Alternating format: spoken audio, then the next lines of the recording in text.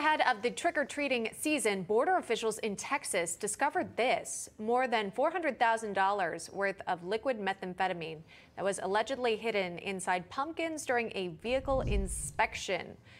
Take a look at your screen. Officials seizing the narcotics vehicle, turning the driver and passenger over to the custody of Maverick County Sheriff's Office deputies for further investigation. We'll keep an eye on this story. I come to you today not only as a United States Senator, but as a fellow American concerned about the health of our nation's youth this Halloween. The powerful drug cartels are coming after your kids, your neighbors, your students, your family members, and your friends. Fake pills laced with fentanyl are beginning to look like candy in an effort to lure young Americans. This epidemic is exploding, which is why this Halloween, let's join forces and look out for one another. Only let kids get candy from trusted neighbors, family, and friends. Set a curfew for your trick-or-treaters. Always double and triple check their candy for drugs or suspiciously packaged or unpackaged items. That is Senate Republicans releasing that powerful PSA warning parents about the dangers of rainbow fentanyl. It comes after the Drug Enforcement Agency releasing multiple warnings about fentanyl potentially targeting young children. And Misty Terrigino is the mother of Kaylee. That is a high schooler who was just 17 years old when she lost her life to fentanyl poisoning in 2021. And Misty joins us live now. And Misty, thank you so much for doing so and the bravery that you showed today to speak with other parents about this, as this is such an important message, especially around this time of year. If I can ask, talk to the viewers about who Kaylee was and back to that moment, what exactly happened? Yeah, good morning. My daughter was 17 years old. We lost her, it was actually 18 months ago yesterday. You know, she was the middle child, my only daughter, so smart, you know, your normal kid. We were the family that would say something like this would never happen to us, and yet it did. My daughter was able to purchase what she thought was a Percocet via Snapchat, and it was actually a counterfeit pill. It was fentanyl. You know, that was a normal day. I thought she was sleeping in her room. She didn't wake up for a nail appointment. We wanted to go shopping. I went upstairs and knocked on her door, and I found her. She was dead in her bed. And that is something that no parent should ever go through, and nothing in this world would ever prepare you for a moment like that. And it does show you the dangers of that. Go ahead. Yeah, I'm a registered nurse, and so, you know, my experience with fentanyl was real fentanyl. You know, in critical care, I administered that for people that were dying, and I was taking care of. It was not something I ever thought of in this aspect. So, you know, I've been lucky enough to save a lot of people in my career, and I just wish I was able to save her. Wow.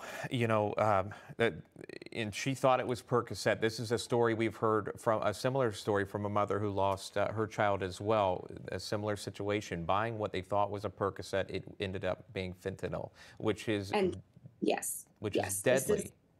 Yes. Yeah, absolutely. And that is what's so alarming right now. Kids are no longer safe experimenting, which is something that will not change. That will continue to happen.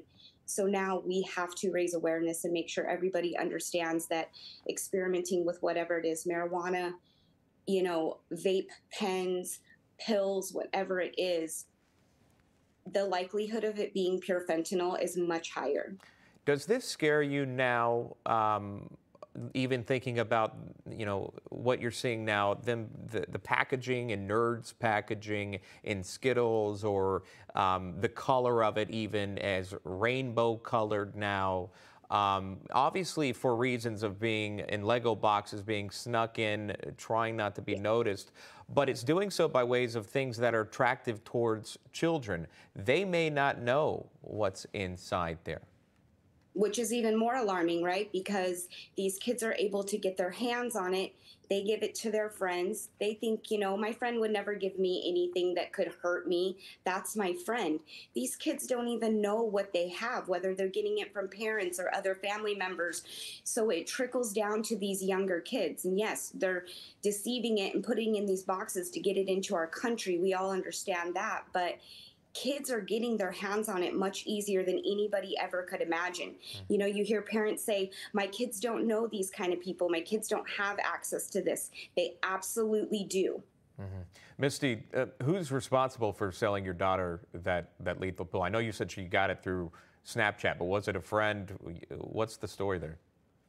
Story is somebody in our community right here that's still walking the streets sold my daughter a pill. That individual is responsible for more than one death here in our little town. That's the truth. And there's no leads on that. It's an open investigation, but again, via Snapchat, it's almost impossible to get any type of conviction, let alone the horrible conviction process of fentanyl. You know, where our children are being treated like this is an overdose. We're out here telling people our children did not overdose. My daughter would not have died had she had one Percocet. My daughter died because she was poisoned with fentanyl. I will close on that. I got a little less than 60 seconds with you. We recognize the difficulty about what you're speaking about, but you could be potentially saving lives by sharing your story and the story of Kaylee. If there's one thing you want viewers to know about your daughter Kaylee, and one thing to look out for, maybe if there's, you know, warning signs or anything you noticed, I'll give you the floor here to tell us about Kaylee. She was amazing, just the smartest kid. We had a big celebration for her last night and did a balloon release for her 18-month. And to hear her friends talk about her and to stand in her room and how this has impacted everybody is something I will spend the rest of my life trying to have any family avoid this type of pain. It's important. Just talk to your kids. They know more than you think they know. Give them a safe space. Let them know that this is out here. Sometimes that is the only thing that can save your child. Well, we appreciate you sharing that story about Kaylee today and what she went through. One choice completely altering a life of a young girl with aspiring dreams and a family as well. Misty Terrigino joining us live with that. Misty, thank you so much for sharing that. We do appreciate. Best to you. Thank you. All right, stay with us.